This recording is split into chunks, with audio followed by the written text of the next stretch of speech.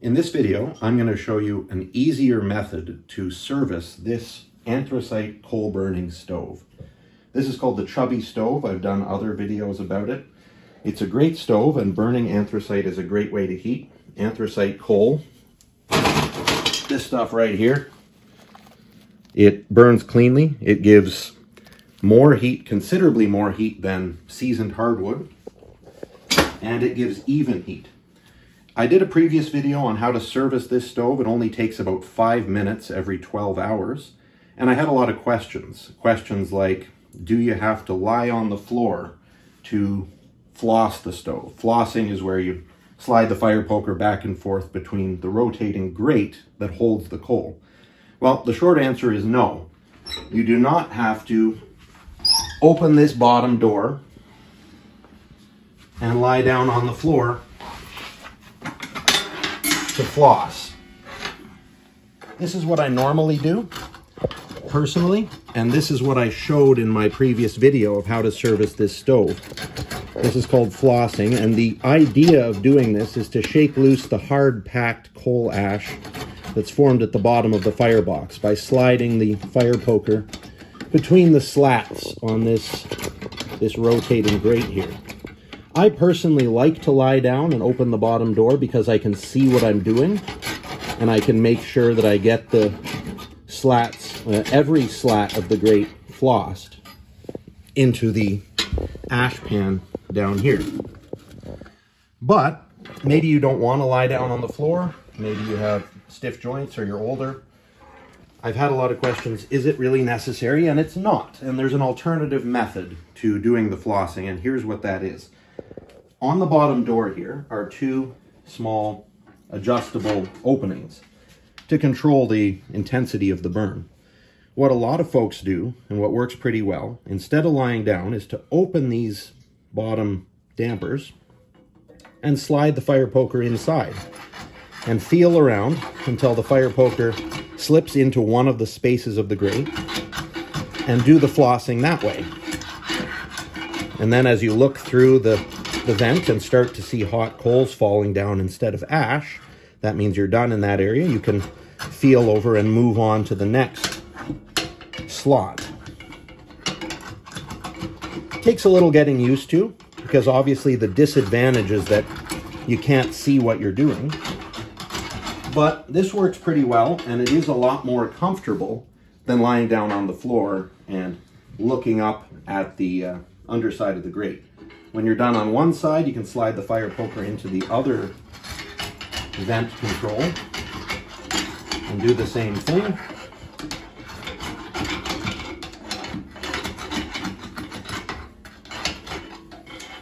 And then when you figure you're done all the slots, all the flossing, close those vent doors back down to their normal burn setting, which is about 1/8 of an inch open or so.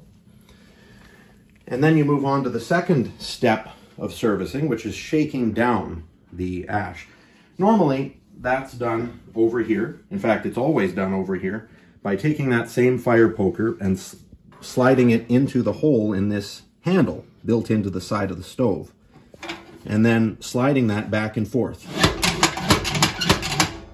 And what that does, as I've shown before in other videos, is it rotates the grate that holds the coals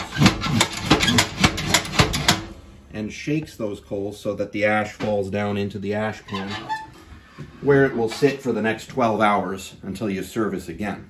Now, in my previous video, I showed and recommended pulling this handle back and forth 27 times. There's nothing magic about that number. That's just the number I found gets all the ash falling down very thoroughly. But I do know that you can get by with less shaking down if you're not that strong, or you find it tiring and hard to bend over and slide the grate back and forth that many times. 10 or 15 times works pretty much just as well. And again, I'll just show you how this looks in real time.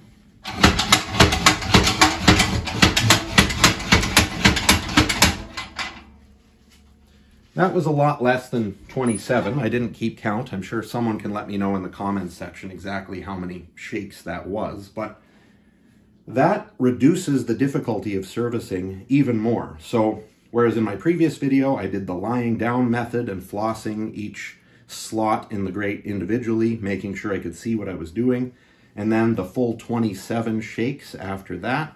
This method, you don't have to lie down. You can just kind of stoop down, slide the poker through the doors, and you can get by with only 10 or 15 shakes of the shaker handle.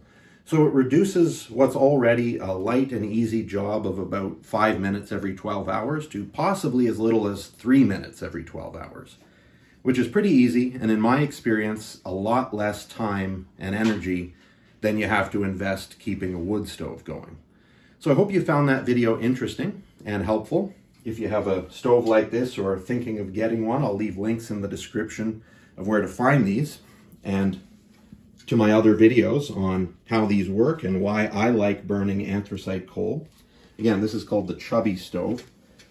If you enjoyed the video, give it a like, share it with your friends, and subscribe to the Cabin in the Woods channel for lots more great content.